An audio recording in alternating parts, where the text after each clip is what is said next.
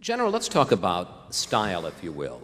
Does it help to be a big guy with a gruff voice who looks like if he had to, he could back his order up with whatever it took?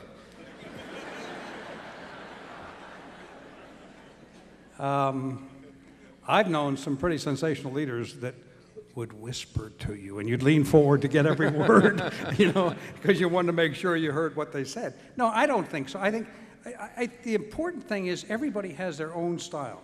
The people that fail, the people that are terrible failures are the people who try and adopt a style that really isn't them. You know, I mean, you see it out there all the time. Somebody who tries to be, you know, the tackle on the football team and just doesn't, that's not them at all. Everybody, the troops can pick out a phony in a heartbeat.